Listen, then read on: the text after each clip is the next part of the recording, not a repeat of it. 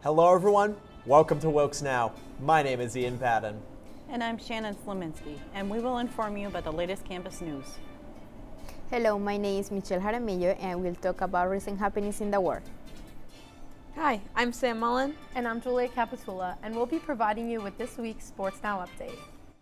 Hello everyone, I'm Sean Papke, and I'll be giving you this week's weather forecast. But first, let's take a quick break with a PSA, and after that, Ian and Shannon will give you your campus news. Hey there, I'm Lance Bass, and this is CHIP. And for more than 100 years, American Humane has been protecting animals in times of crisis. And if you're like me, your pet means the world to you, and you want to keep them safe if disaster strikes. American Humane's first responders are always prepared to rescue animals in danger, but you can also help. To learn more about disaster planning and keeping your animals safe, please visit AmericanHumane.org.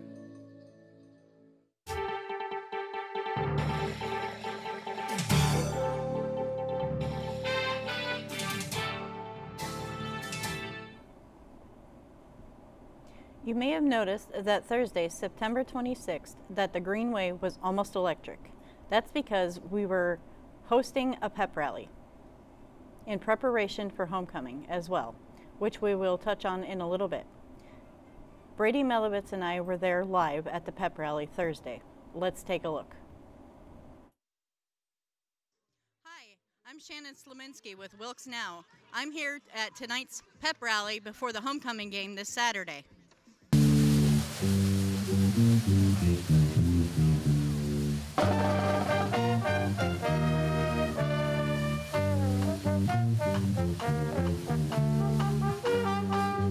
And I'm here with Victoria. How excited are you for this weekend's homecoming game? Very excited. I'm excited to see it all come together after a long week of planning. And what do you like most about the homecoming pep rallies? I like seeing everyone come together, especially students and alumni, and that connection that is formed between them. And how will you be showing your school spirit this weekend at the homecoming game? Just getting out there, meeting new people, and repping my colors. Thank you. And I'm here with E. Alexis. E. How excited are you for this weekend's homecoming game? I'm super excited, super stoked to see the game, and honestly super stoked to see who comes out as HoCo royalty. What would you say your favorite part about pep rallies are? Definitely the fact that everybody comes out. Seeing the Wilkes community and seeing a lot of the students come out and have food and just engage with each other, I think that's definitely my favorite part. And how will you be showing your school spirit this weekend? I will actually be a part of the marketing communications team, and I will be going around asking people what they think the scores are for HoCo game, and I'm also just going to be out there showing some Wilkes pride. So. All right, thank you very much. Of course, thank you. Jelania. Jelania, how excited are you for this weekend's homecoming game? I'm really excited. It's my first homecoming game at Wilkes because I'm a freshman. So I'm really excited to see how you guys do it here. And I'm excited to hopefully see a win by the guys. What would you say your favorite part about pep rallies are? Just being all together, the food, the people, and just having fun, because that's what it's all about, pep, having fun. And how would you be supporting Wilkes this homecoming game? I'm a cheerleader, so, I'm going to be cheering on the sidelines and, helping to get the guys pumped up for a win. What would you say your favorite cheer is? Can it be a dance or does it have to be a cheer? It could either be a dance or a cheer. Seven Nation is my favorite dance because, that's the one I could really Thank you. Praveet Siriwardana of Wilkes Wrestling. What would you say you're most excited about for this weekend's game? I'm most excited about Wilkes football beating St. John Fisher and bringing it to them at our home stadium for homecoming and parents weekend. And what would you say your favorite part about pep rallies are? How all the sports teams get together and how everyone just comes and cherishes time together as a school, but also an athletic staff and facility. How would you be supporting Wilkes this weekend? I'll be wearing my Wilkes Wrestling merch and being the loudest person in the student section. Thank you. This has been Shannon Slominski from WilkesNow. Back to the studio. That was such a great way to kick off the homecoming festivities. Also, over the past weekend, Wilkes welcomed in all those from the past, as well as their families. Alumni from all years were invited to return to campus to have fun, celebrate, and catch up. For an on-the-scene look, here's Josh Garced and Julia Capitula. Hi, my name is Julia Capitula, and today I'm here at Wilkes University's homecoming game. We're competing against St. John Fisher University, and we have a lot going on campus today. It is family weekend, so there's lots of tailgating, lots of people, and lots of fun. And Amelia and Maya, what year are you guys both? I'm a senior. I'm also a senior. All right, and these are both the captains of the dance team. Now, how long have you guys been preparing for Wilkes homecoming? So we have our tryouts the second week of school after club day. So it's been like 3 or 4 weeks that we've been preparing. It's a quick turnaround, but we made it work. All right, that's great. And how do you feel after having your first performance? We feel great. I think we did really well, and the crowd was really loud, so that's always awesome to hear as well. All right, thank you so much. All right, the stands are packed today, filled with fans, colonels, alumni, parents. We have a nice booth put together by student government with lots of events for family and children here. Lots of St. John Fisher parents came out to watch the game as well. The away stands are also packed. Overall, just a lot happening at Ralston today. All right, today I'm here with Matt, an alum, and what year did you graduate? I graduated in 2002. All right, and what were you involved with on campus? I was involved in a lot. I was on the football team. I was a captain in 2001. I was on the programming board. I was in campus interface. Obviously, some of the business clubs and things like that, and tried to be involved in everything. Wow, that's great. And now what brings you back to Wilkes? Well, I'm the historian of our Alumni Association Board of Directors, and it's homecoming. And I've been trying to have a lot closer of a relationship with the football team this year. So I came down yesterday, spent some time with the team. I actually brought my kids with me today. They're out there, water boys today, and I just wanted to soak up everything that homecoming is. That's great. Thank you so much. All right, Nikki, what does it mean to you to be nominated for homecoming royalty?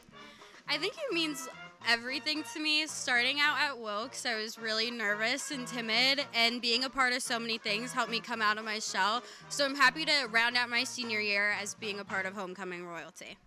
All right, and now what do you do around campus that made people want to nominate you?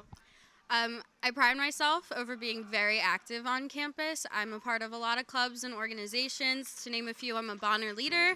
I'm a part of the Honors and Scholars program on campus, and I'm currently a Guthrie Scholar. So right now I'm not on campus. I'm doing my internship, but I'm excited to round out the year back on campus and graduate in May. All right, that's amazing, Nikki. Thank you so much. All right, I'm here with homecoming royalty, Nikki Dewar. And Nikki, what were you feeling right before they announced the winners?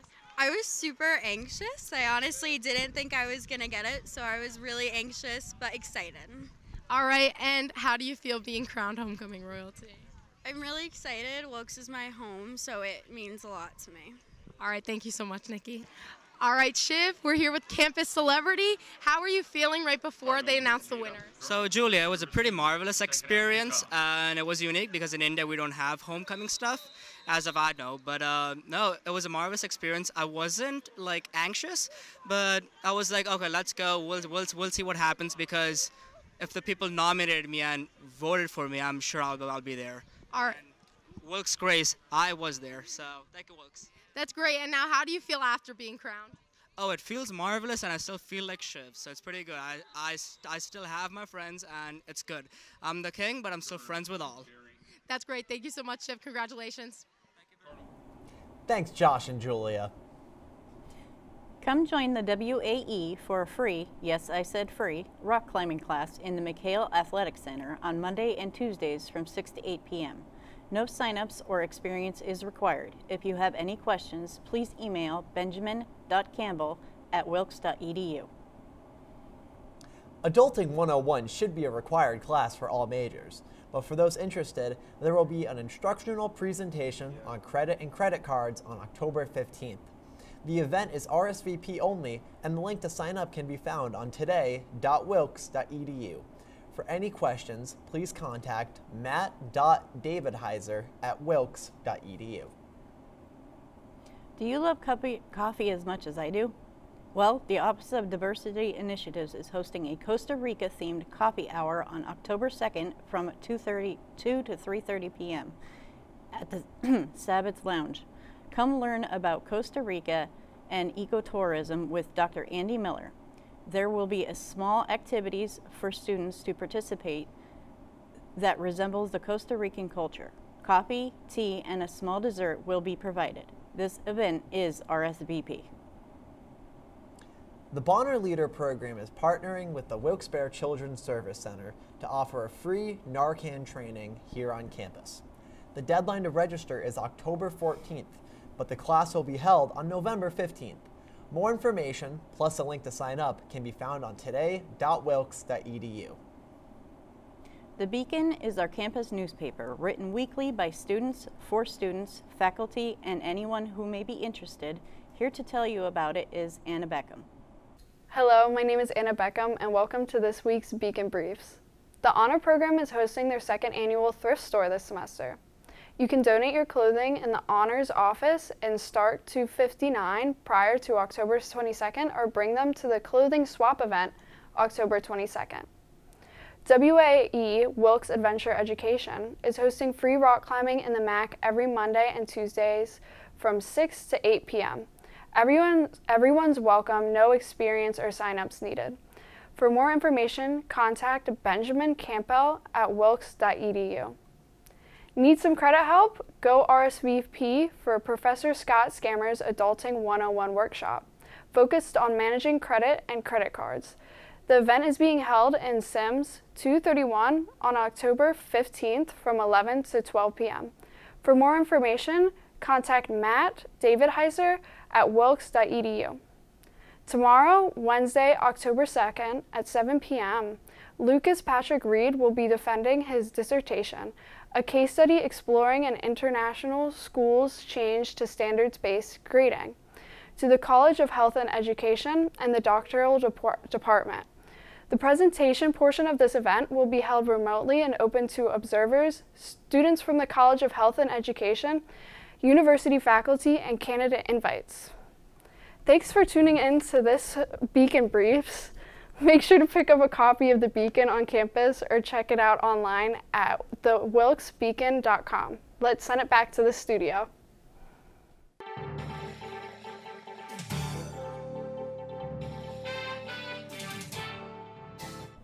Welcome back to WilkesNow. I am MJ and we'll talk about the national news. Amidst gusty winds, Hurricane Helene has caused more than 80 deaths in 5 states in the southeastern United States. This hurricane reached the United States as a Category 4 and it's currently a post-tropical cyclone. It has generated torrential rains and hurricane-force winds that have devastated part of North Carolina, one of the states most affected by this cyclone. Authorities have displaced thousands of affected families and begun restoration works on the many flooded and destroyed houses and streets full of debris. A raging fire has prompted evacuation near Atlanta due to a plant. The Rockdale County Emergency Management Agency has issued a shelter-in-place order due to large plumes of black smoke billowing from the area. The blaze began when a malfunction in the sprinklers at the facility caused the water to react with the chemical and spark the fire. Rockdale County Fire Chief Marian McDaniel said at a news conference. The local government ordered the evacuation of the area around the factory and asked residents to take shelter and keep their windows closed and air conditioners off because, according to the quality studies, chlorine has been detected in the air emitted since the explosion. According to authorities, no victims have been reported. A man and his dog managed to save themselves from drowning after their sailboat sank. This happened in Florida when the man's boat was affected by the severe weather conditions caused by Hurricane Helene. The United States Coast Guard Air Station rescued them after the sailboat they were traveling on began to sink 25 miles off Sanibel Island. after receiving an emergency signal. The Coast Guard deployed an air rescue team that managed to locate and save the man and his pet, who were in imminent danger. Both were taken to dry land, where they received medical attention. The beloved British actress Maggie Smith passed away this past Friday at the age of 89, as announced by her family. Her sons Toby Stephens and Chris Larkin has been responsible for reporting her death and this statement. It is with great sadness that we have to announce the death of Maggie Smith. The winner of 2 Oscars will be remembered by her fans and friends for playing Professor McGonagall and Harry Potter and the Countess of Downton Abbey. Although these are her words, most remembered by the general public the truth and that Maggie Smith had extremely career as an actress. And last but not least, after many years, Disney reveals the official trailer for the highly anticipated series Wizards Beyond Waverly Place. In the trailer, audience get a sneak peek of the excited magic and reliable characters for the series' main cast, including David Henry and Janice Lee A. Brown, as well as the producer and guest star Selena Gomez. Wizard Beyond Waverly Place follows an adult Justin Rousseau who has chosen to lead a normal, mortal life with his family. The first 2 episodes will premiere on October 29 on Disney Channel. That is all the time we have for today. When we come back, Sam and Julia will give you the latest on this week's campus sport. Prescription drug pricing points to corporate mountain. Freedom of the press is about your right to know. And Clark sheer athleticism. It's about your right to be informed. Today, there are real threats to press freedom and your right to know about the world around us. We must protect our right to know, no matter what kind of news is important to you. Before it's too late, understand the threats. ProtectPressFreedom.org. What do you think you're doing, Kevin? Was just gonna drive home. There are several warning signs present that you shouldn't be driving. Like hearing voices? Like your text-to-emoji ratio? Oh man, the selfies. Selfies. Nailed it. We all have warning signs that let us know that we're probably not okay to drive. Mine is pretending to be your subconscious. Craig, come on man, let's split a ride home.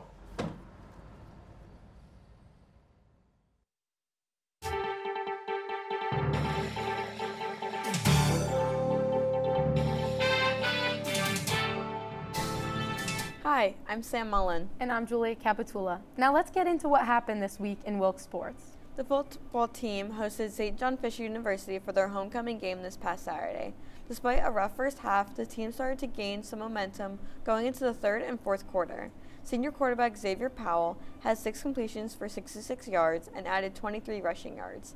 Senior running back Elijah Jules led the team with 162 yards and 2 touchdowns for the day. With that, he is now in first place for rushing yards in Wilkes' internet era, which is from 2004 to present day. The Colonels were able to score 28 unanswered points, securing the 28-21 win. This Friday, the team will start conference play when they travel to Juniata College at 6 p.m. This past weekend, the women's soccer team had their first conference game at Susquehanna. Strong defense from both teams led to a final score of 0-0. Honorable mention to the first year, Delaney Yerricks, for her 2 saves during the conference match.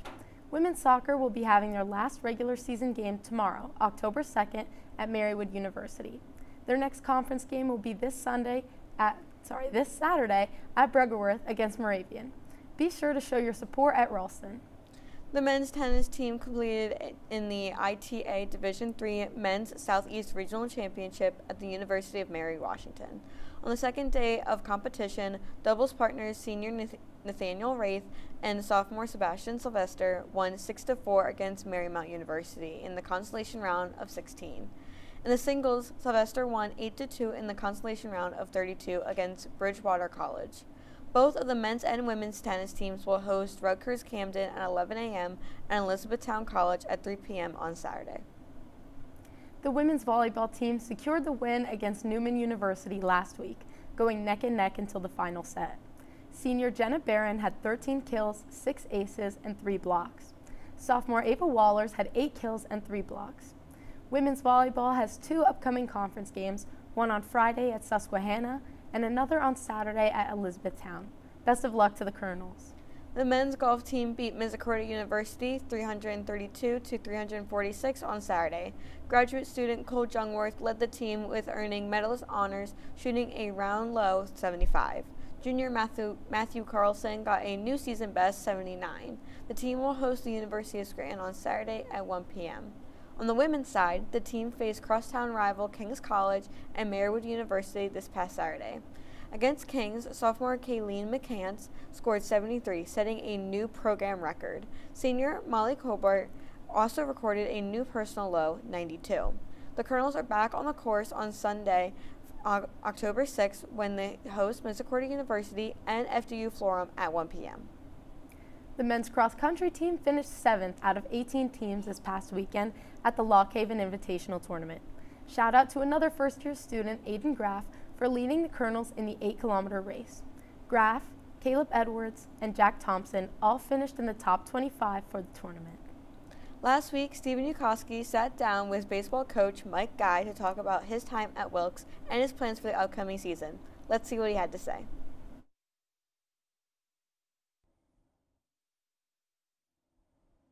Thank you. Joining me today is Wilkes University's current head coach of the baseball team, Mike Guy. Coach, thank you so much for joining me today. Thanks for having us in. Absolutely. So first question, how long have you been at Wilkes? I've been here going on my 2nd season. And then where were you coaching prior to coming to the university? The last 11 years I was at University of Scranton, coaching in the same conference, the Landmark Conference. Do you have any other experience aside from being a head coach? Associate head coach, assistant coach, played in college, and then coach a local travel team as well. Where'd you play at in college?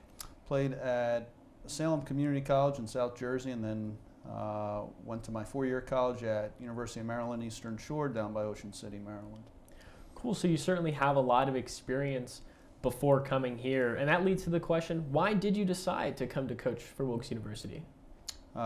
Really liked the majors that were offered here. I think Wilkes provides, a number of interesting majors, as well as the master's programs. Being local from Scranton, have been always familiar with Wilkes and their sports programs. Thought this was a really good place to recruit student athletes with the variety of majors and the great facilities that we have at Wilkes. We certainly do have a lot of majors here at Wilkes, and I know the Communication Studies Department just recently went under a change of our own. But you mentioned Scranton earlier and how we're in the same conference with Scranton and Wilkes. How'd you feel about our season in the Landmark last season? First year, pretty good. Would have liked to have won the championship, but overall we went over 500. We were very familiar with the Landmark Conference, as a lot of the teams we might have played out of conference in years prior, and then coaching at Scranton, knowing those different programs in the Landmark Conference, I think it gave us a little bit of a head start getting involved in the Landmark. Absolutely. How important do you think it was going 500 for the younger guys on the team?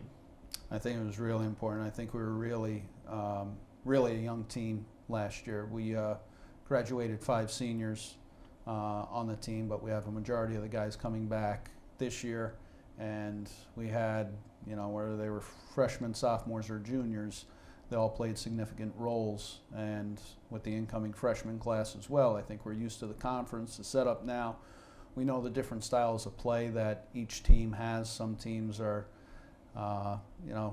trying to out-hit you. Other teams are trying to outrun you. Some teams have power arms. Some teams have, kind of more of a crafty righty or a crafty lefty.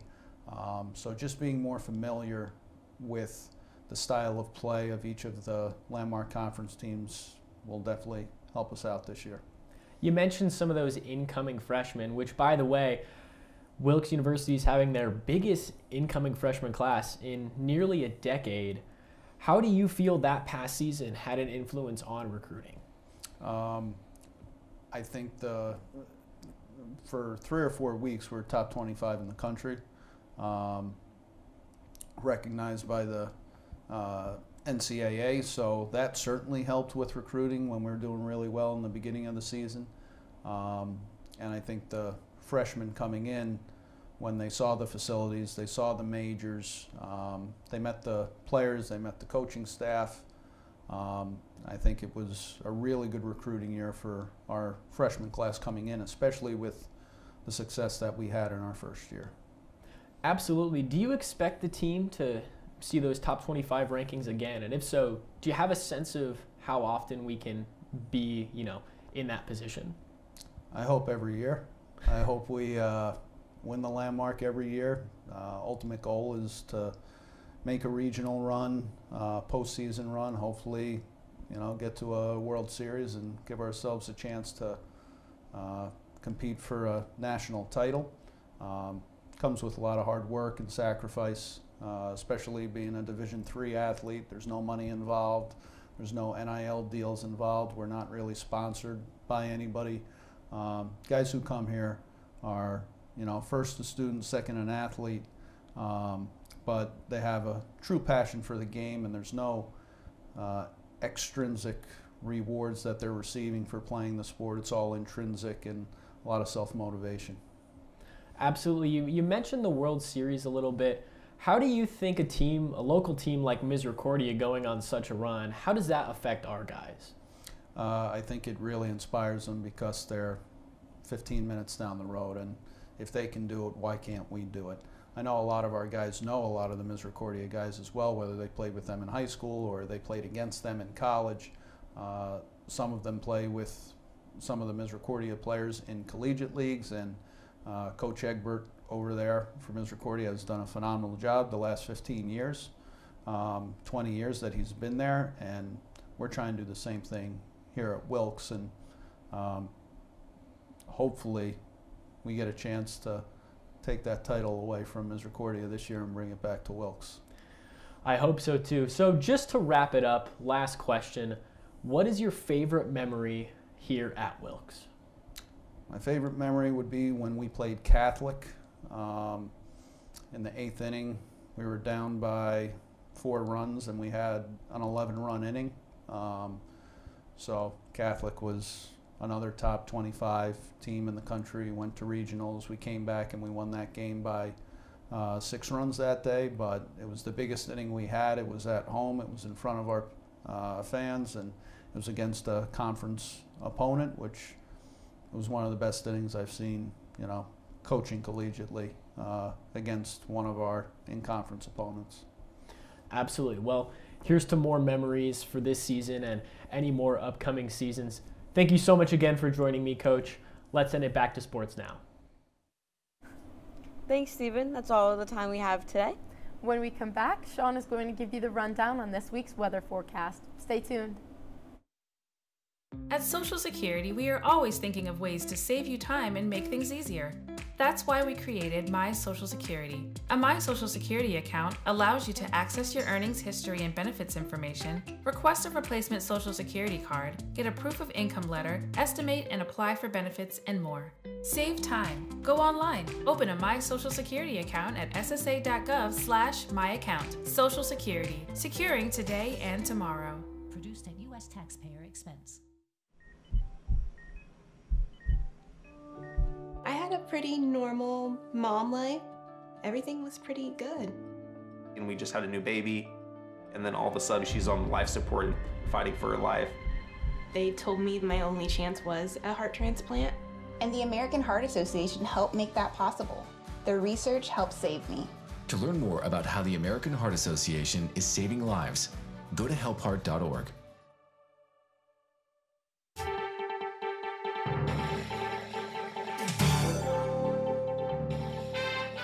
Hello everyone, I'm Sean Papke, and let's get right into the weather forecast this week. So right now outside, it's looking pretty sunny, pretty decent. It's a little cooler, but that's what you'd expect from the 1st of October. But let's take a closer look.